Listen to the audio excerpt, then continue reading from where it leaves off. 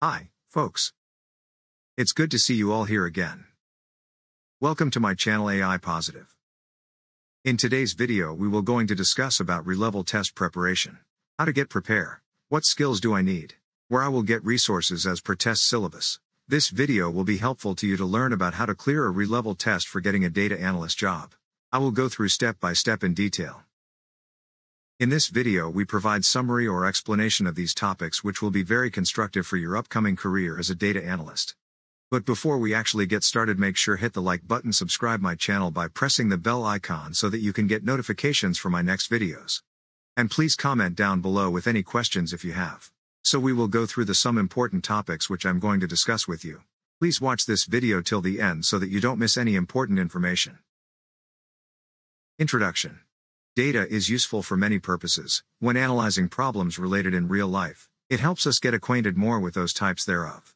In other words, understanding what needs being understood from different aspects leads naturally to better solutions. There's no right way as far I'm concerned. There is absolutely nothing wrong with having some knowledge or experience. Data analytics has become an increasingly important skill for both business professional and aspiring technology professional. As such, there is a growing demand for people with these skills. Before you can start your career in data analytics, though, you should make sure that you have the right preparation. In this video, we'll cover what data analytics is and then dive into some of the best ways to prepare yourself for a career in this field. Scope of data analytics. Additionally, they use data to pinpoint inefficiencies and other pressing company issues. The role of the data analyst in these companies is to provide a numerical value to these crucial business operations so that performance can be evaluated and compared across time. But an analyst's work is more than simply looking at numbers. They must also be able to use data to help a business make better decisions. Data analytics is the process of extracting knowledge or insights from data. This is a broad field and includes many specialties such as machine learning, business intelligence, and predictive analytics. Data analytics is a skill in demand and will continue to be as our world becomes more reliant on collecting, storing, and analyzing large amounts of data. Data analytics can be used for many things, including forecasting consumer behavior, optimizing supply chain logistics and inventory management, preventing fraud in financial transactions, or detecting patterns in medical records to help diagnose patients more accurately.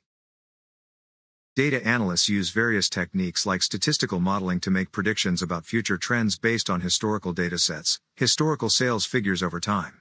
They also use algorithms, a series of steps that can be programmed into computer programs to help automate tasks such as filtering out spam emails before you see them. Data analysis and visualization. Data analysis is a comprehensive investigation carried out to reveal the results of particular data points. Data analytics, on the other hand, involves looking at these large amounts of data and identifying trends that can help you make better decisions. These two terms are sometimes used interchangeably, especially in business environments, but they actually mean different things. Data analysis is a part of data science. Data science is much more complicated than simple analytics. It requires an understanding of algorithms, which are mathematical procedures designed to produce results based on known inputs and assumptions about how something works or should behave under certain conditions. To put it another way, the goal of data science is not only to predict future outcomes but also explain why those outcomes occur in order for them to be replicable in similar situations going forward, or if something doesn't work correctly. On the other hand, when we're talking about using technology like Power BI or DAX analytics, formerly DAX, specifically as part of your job responsibilities as an analyst or marketer, there's less emphasis on prediction since these tools are primarily intended for visualizing existing data rather than generating new insights from scratch. Here I am taking two examples, which are bar chart and pie chart. Bar charts are best used to compare a single category of data or several, while the pie chart is a pictorial representation of data that makes it possible to visualize the relationships between the parts and the whole of a variable. Data science.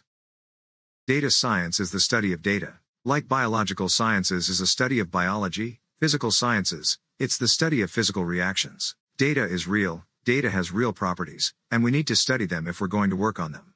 Data science involves data and some science. It is a process, not an event. Data science is a broad term that can be used to describe almost any function related to data. The difference between data science and analytics, then, is that the former usually refers to more advanced functions like machine learning and artificial intelligence, AI. Data scientists are only needed when there's enough real-world data available that it becomes challenging for other types of analysts, or even businesses as a whole, to figure out what they're supposed to do with it. That may not sound like much, But these days there are many companies looking at their own internal data sets as well as those from third-party providers in order to make better business decisions on how best to improve their products and services moving forward. Python for data analysis is a trendy question these days, and here I would like to ask you why you should use the Python programming language for your data analysis. Here I will be giving my opinion on whether or not using Python in data analysis would be best decision for you. Let me explain it with my real-life example. Python is developer-friendly. Python is an open source. Very big intellectual communities are supporting Python. There are so many stable releases in the market for Python. There are so many web developers who are already working Python. All these rank Python up in the air. I mean in the list of other alternatives. Just because of strong community support, there are so many API available in Python. Now developers need not to write so much code explicitly for the same task. The community also support in documentation part of API. DAX is a formula language for Power BI. It's similar to SQL and is used to create measures, calculated columns, calculated fields, KPIs and tables. Measures are like measures in Excel, but they don't have to be numerical values. You can also use them for text or Boolean values. For example, you might have a measure called number of employees that shows how many employees you have, but you could also have another measure called productivity per employee, which would show how many products each employee produces each month. Calculated columns are columns that show data from other columns in your data model using DAX formulas, measures. This means that if one of your measures changes, then any calculated column based on it will also change automatically. This can save lots of time when updating large amounts of data because only one thing needs changing rather than all parts affected by it. Calculated fields are used to do things like add up numbers across different rows. For example, adding up revenues, calculate averages or percentages based on cells elsewhere in the same row, finding totals between multiple rows, e.g. total revenue per product category over total revenue per product type, etc. Data visualization is the technique of representing data through graphs, charts, and other types of visual representation. Data visualization has become increasingly important in our digital world because it allows you to communicate your findings in a meaningful way that people can understand quickly and easily. In this section, we will look at how to make effective use of data visualization tools such as Tableau and Power BI, but first let's explore the different types of visualizations you can create using those tools.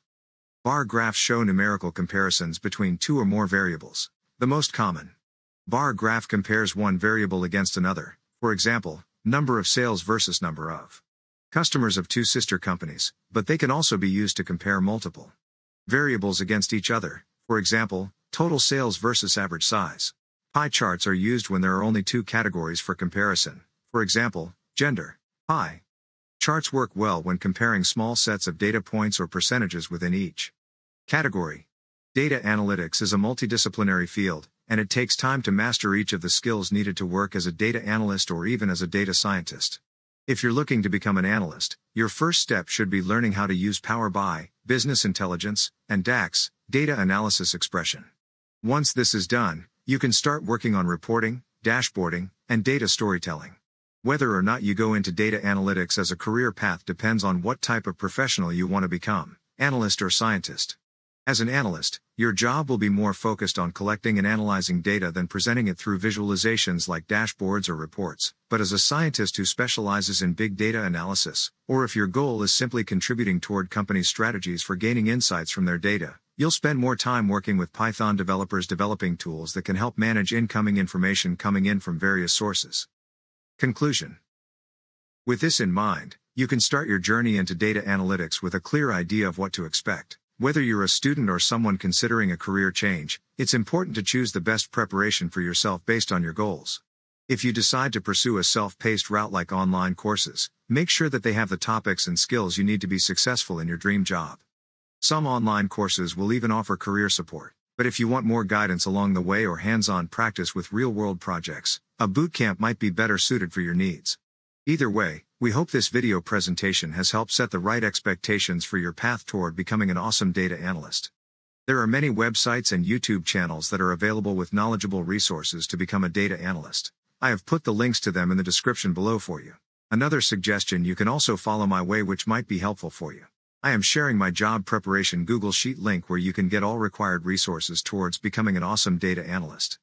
And now, thank you so much for watching this video, and I wish you all the very best for your next job as a data analyst. So till then, bye bye. Happy learning.